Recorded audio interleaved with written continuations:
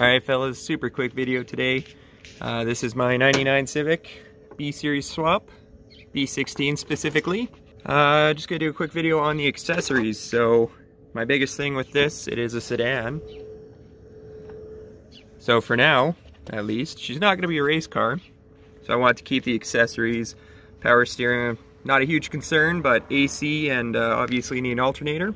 So few people have issues.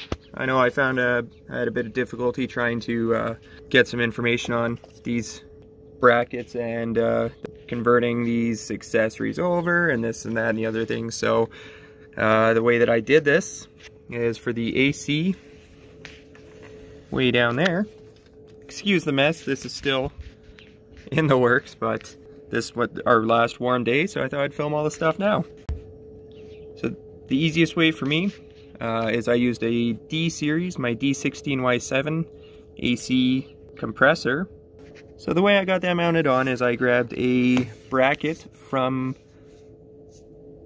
a 97, I believe, CRV, but any 90 CRV should work. When you rip the compressor off, there are some stamped numbers on it, and you're looking for the P7J, and that will allow you to mount up the D series compressor onto a B series engine and still have the stud at the correct height. Once again, for power steering, we're using CRV brackets.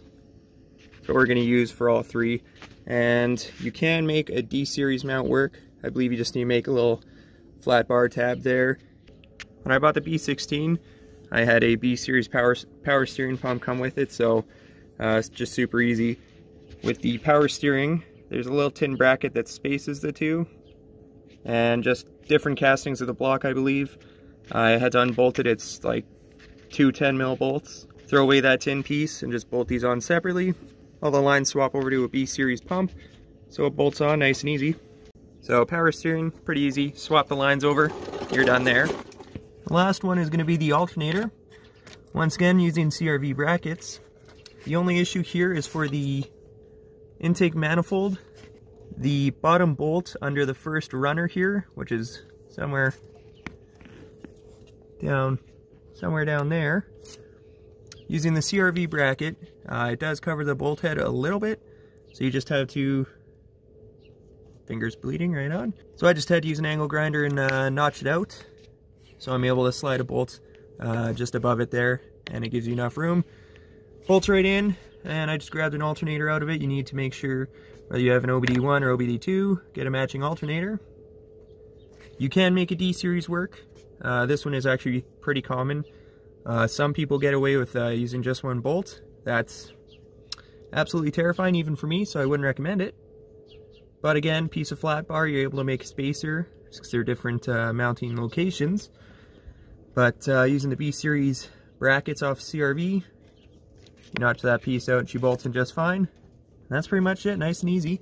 So now I know a lot of people doing B series swaps are doing this for a race car, but again, this is my daily. I want to keep AC especially, but you know, do what you can. This may not be for everyone, but hopefully this helps. The biggest thing is the AC bracket. There are a couple different versions. The one you want says P7J on it.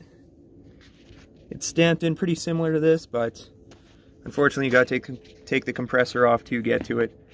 But if you get the right one, you gotta keep the same SI torsion mount there that bolts to the frame rail, and it's nice and easy. So pretty straightforward. Hopefully it's a quick video, and hopefully this helps you out. If you have any comments or concerns, post in the comments. I'll see if I can help you guys out. Super easy. Everything's from a 97 CRV, and most of them should be the same, so good luck.